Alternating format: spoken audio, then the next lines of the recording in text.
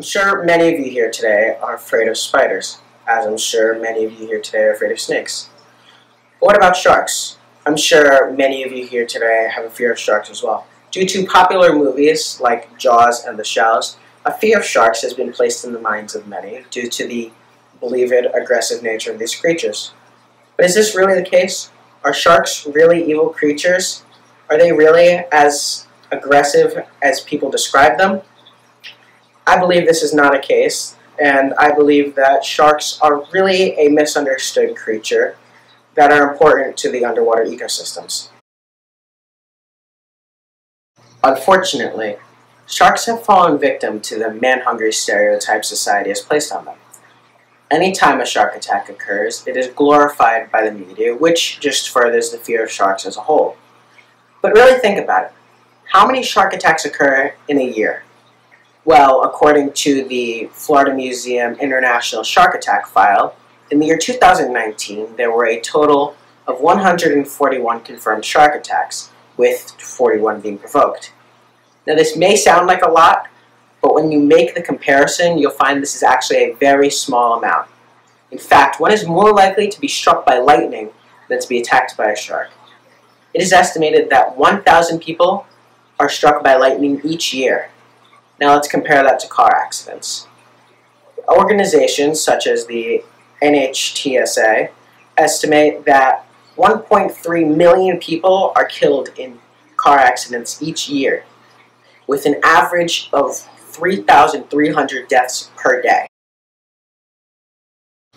Sharks are not a small group of fish. There are over 500 species of sharks split across 12 different orders. Across all of these species, only a few of them are ever responsible for attack on humans. In fact, only about 5 or 6 are ever responsible for these attacks. Even then, only 3 shark species are considered aggressive by nature, those being the great white shark, the tiger shark, and the bull shark. Even then, people still believe that these sharks are nothing but mindless killing machines hell-bent on tearing people apart. Most shark attacks occur when the shark is provoked, when it's bothered or attacked by someone. Shark attacks that are unprovoked are usually attacks on surfers who, right before standing up to ride away, cast a shadow with the board and their arms and their legs that imitates the shape of a seal, which is a shark's prey. So the sharks don't necessarily mean to attack the people, more so they confuse the people for their favorite food.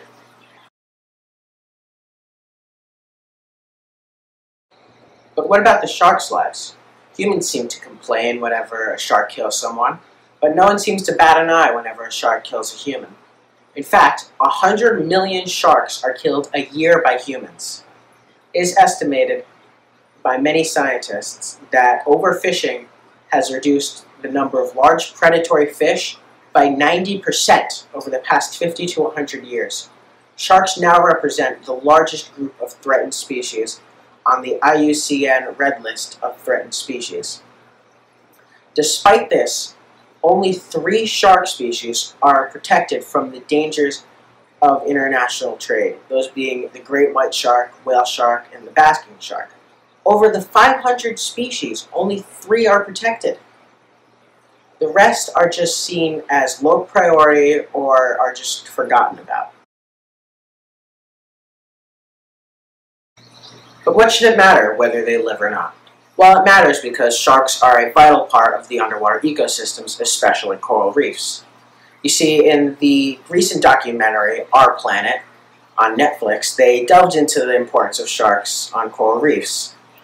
Since sharks are at the top of the ecosystems, they feast on the smaller fish, thus being a sort of population control for the other creatures on the reef. Take the sharks out and the population begins to grow and the ecosystem crumbles. Sharks also act as a sort of health indicator for other fish by eating the sick or dying fish that would infect the rest of the reef. For example, by removing the sharks, large predatory fish, such as groupers, begin to feast on their prey until neither is left alive, thus leading to the spread of macroalgae, which consumes the corals and then eventually the reef crumbles. This population control and this power that sharks have also has an effect on the economy. A study in North Carolina showed that the decrease of shark populations led to an increase of ray populations. The increase of ray populations led to a decrease in the number of bay scallops as they were all consumed by the stingrays. Without any bay scallops left, the stingrays had to move on to other bivalves. In this case, they moved on to the quahog, which is a clam-like mollusk and a key ingredient in clam chowder. Without any quahogs left, many restaurants had to remove this American classic from their menus. This not only shows that the decrease of sharks can have an impact on the ecosystems, but it can have an impact on the economy. Even through ecotourism, sharks have become a valuable part of the economy. Through dive tourism, a single reef shark can bring in up to $250,000 over the course of its lifetime. Normally, when sold for consumption, it would only make about $50. Not only is it more valuable to keep them alive, but we'd be losing money if we were to kill them. With the annual arrival of the whale shark in Belize, it is estimated that nearly $2 million can be made from one whale shark. It is more valuable to care for these creatures rather than kill them. This is a worldwide issue, but there are things that we as a community can do to help. First of all, and this should be very easy for everyone to understand, do not purchase or consume items containing shark fin. It should never be acceptable to consume sharks, especially considering the threat they face. This isn't just limited to shark fin. This also includes shark cartilage and shark oils, which can be found in a range of items, such as beauty items and health nutrition. By boycotting shark products and products that put sharks at risk, we can reduce market demand and thus help these creatures. On the same note, we need to limit seafood consumption. Commercial fishing not only has a negative impact on the shark's food, but it has a negative impact on sharks. Sharks themselves are a byproduct of commercial fishing and are thus targeted by commercial fishermen. Secondly, always use sustainable alternatives and substitutes. Many places have opted to stop using plastic straws and plastic products, and this is a good step towards this goal. Finally, stay current through social media and learn what you can do to help protect these creatures. Tell your family and friends what they can do and get them to protect them as well. Learn what activities put the shark at risk. So as you can see, not only are sharks not as aggressive as they seem, they're also vital to the ocean's ecosystems. In a way, we've already making great strides towards this goal, as the restrictions set in place by the coronavirus have given the environment a sort of break.